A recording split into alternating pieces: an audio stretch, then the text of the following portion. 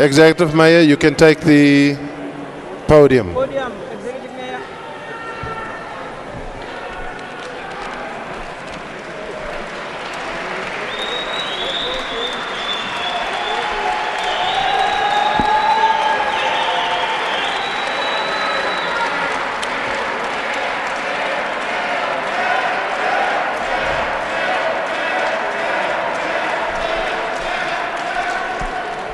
Thank you. Thank you.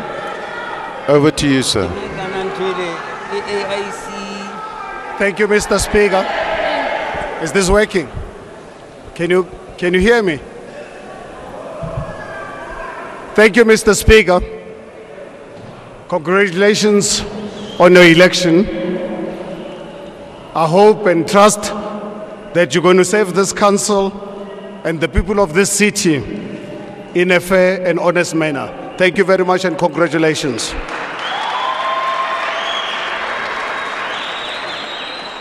My fellow councillors, all of you, our leader, Mr. Maimani, who unfortunately had to leave due to commitments in Cape Town. I also like to pay special tribute and acknowledge the presence of the EFF leadership, Mr. Shivambo,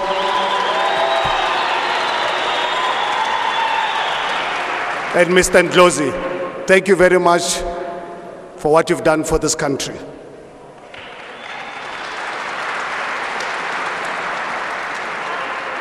Our members of parliament present this evening, members of our provincial legislation, our religious leaders, our business leaders, not forgetting our great municipal manager, Mr. Trevor Fowler. Thank you very much for the role that you've played the last 2 weeks.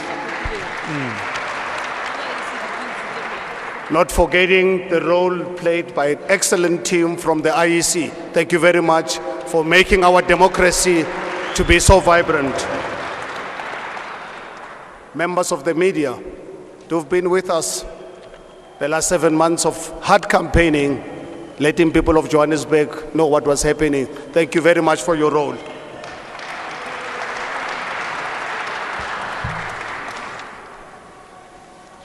Ladies and gentlemen, I feel truly honored to be standing in front of you 7 months after hard campaigning. But I would like you to allow me to postpone my major presentation, my inaugural speech. 2 reasons. Firstly, I'd like to pay our condolences to our fellow councillor who passed away this evening. In her memory, I would suggest that I postponed my inaugural speech to our first sitting of council on the 13th of September.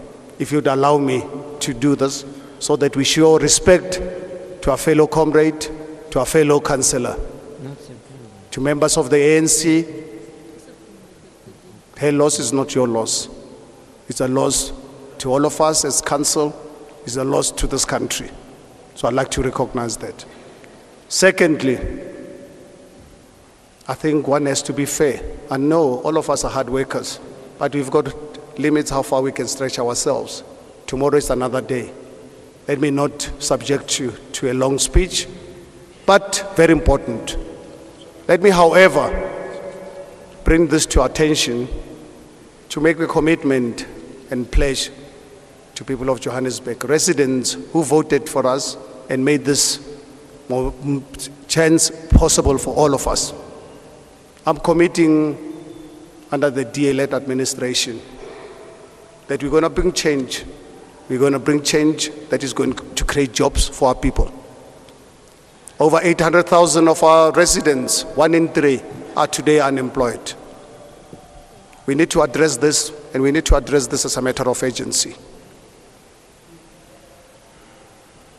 Our government needs to play a role, not to be the employer, but to create an enabling environment for the private sector to employ our people, particularly small businesses. Small businessmen and women out there, you're going to be my biggest friends, because I know when you're successful, you will give employment opportunities to our people. When you're successful, you'll pay your taxes.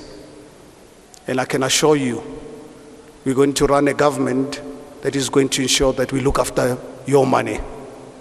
We will get this money to go ensure that we can go and give dignity to people of Alexander, people of Zandspruit.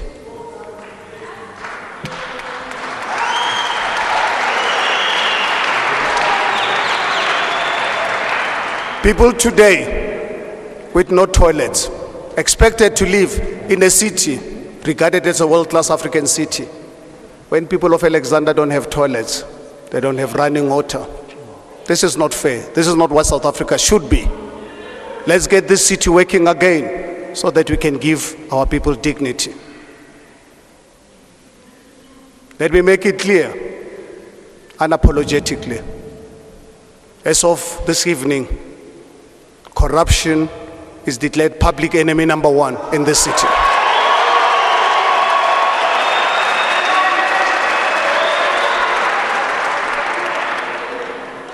I commit and I make a pledge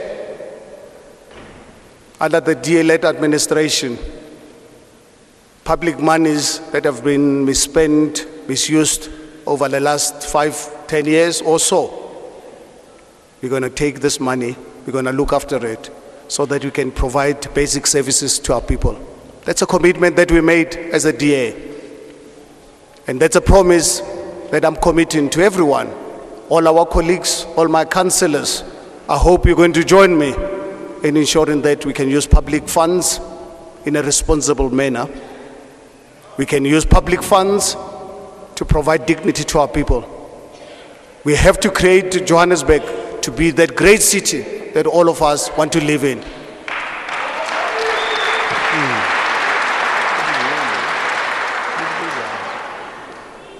So, ladies and gentlemen, please allow me to deliver my inaugural speech on the 13th of September in front of all of you.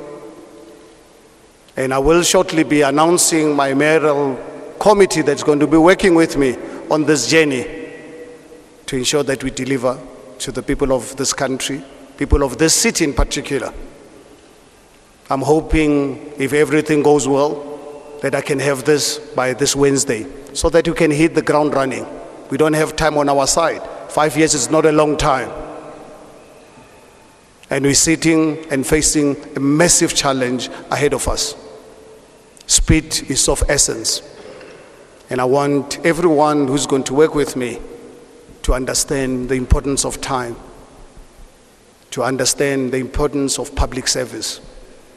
I'm so glad that power is back in civil society. And we've got to keep it that way. Thank you very much for listening to me.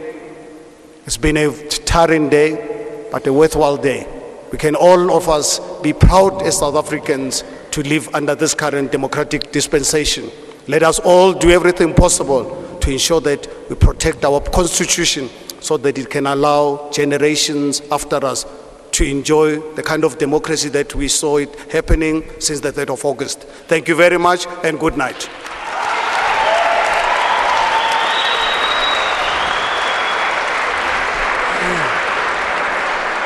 Thank you. Ladies and gentlemen, we're not yet done. Will you please take your seats?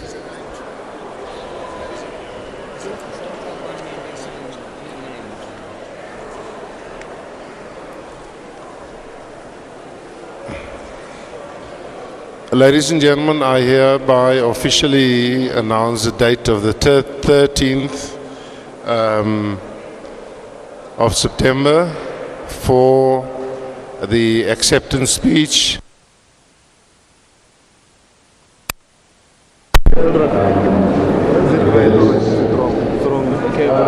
At this point, any response from political parties?